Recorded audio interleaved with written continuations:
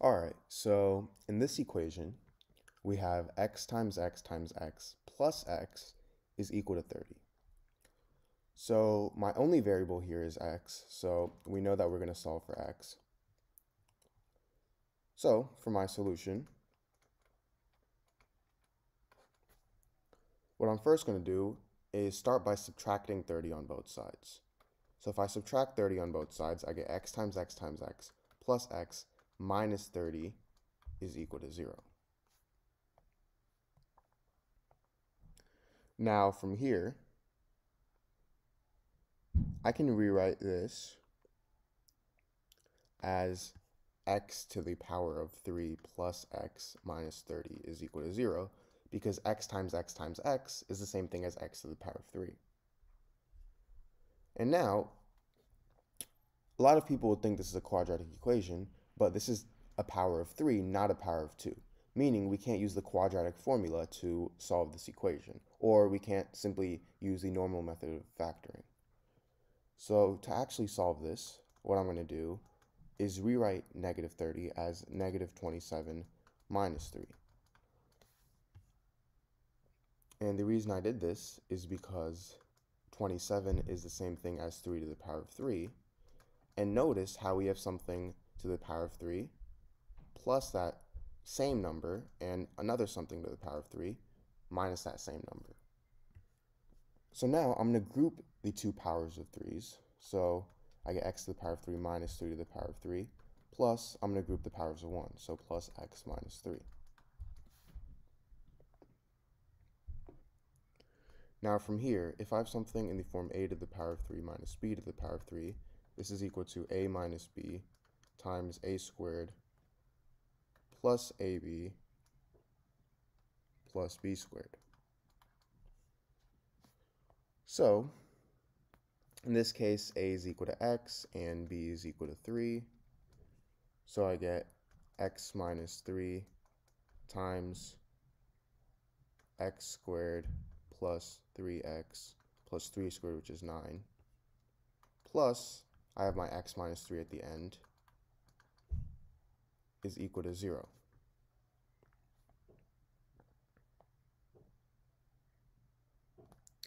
Now from here, notice how both of these terms have x minus 3 in them. So what I'm going to do is factor out x minus 3. So I get x minus 3 times x squared plus 3x plus 9 plus 1 is equal to 0. And this is equal to x minus 3 times x squared plus 3x plus 10 is equal to 0. And now I have two equations from this. I get x minus 3 is equal to 0 and x squared plus 3x plus 10 is equal to 0. So for x minus 3 equals 0, this is fairly simple. All I have to do is add 3 on both sides. So then these two cancel out, and I get x is equal to 3. So this is one solution of x. Now, for x squared plus 3x plus 10 is equal to 0, this is a quadratic equation, meaning I can use the quadratic formula to solve this. So recall that the quadratic formula is negative b plus or minus the square root of b squared minus 4ac all over 2a. So in this case, a is 1, b is 3, and c is 10.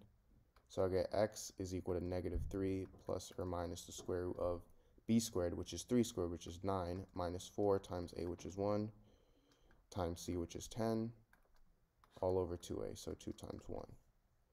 And now this is equal to negative 3 plus or minus the square root of 9 minus 40 over 2, which is equal to negative 3 plus or minus the square root of negative 31 over 2.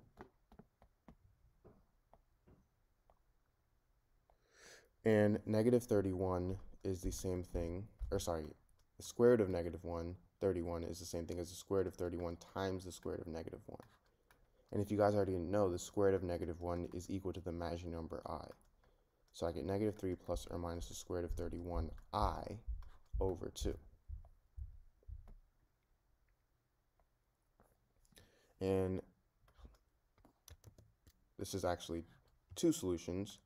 X is equal to negative 3 plus the square root of 31i over 2, and x is equal to negative 3 minus the square root of 31i over 2.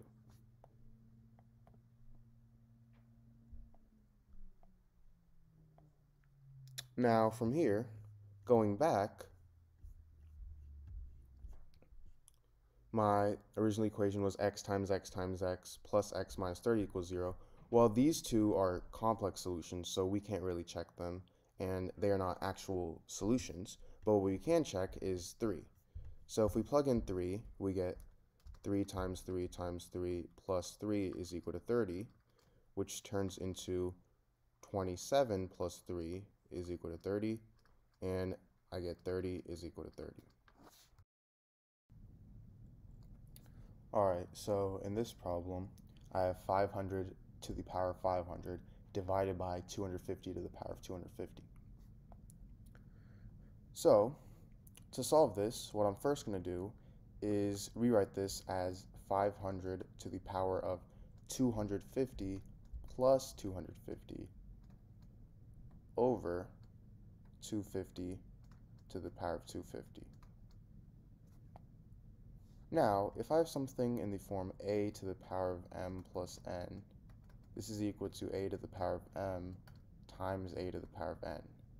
So 500 to the power of 250 plus 250 is going to equal 500 to the power of 250 times 500 to the power of 250. And I have all of this over 250 to the power of 250. Now this is the same thing as 500 to the power of 250 times 500 to the power of 250 over 250 to the power of 250.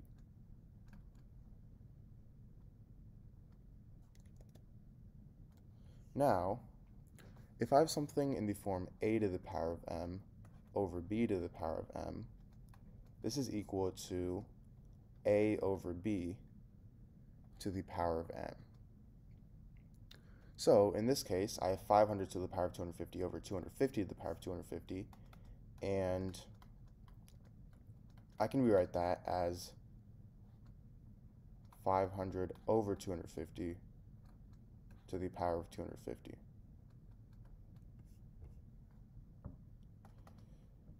Now, this is equal to 500 to the power of 250 times 2 to the power of 250.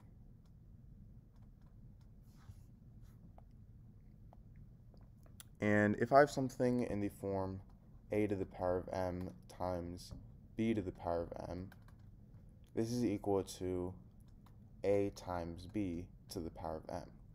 So in this case, a is 500, b is 2, and of course, m is 250.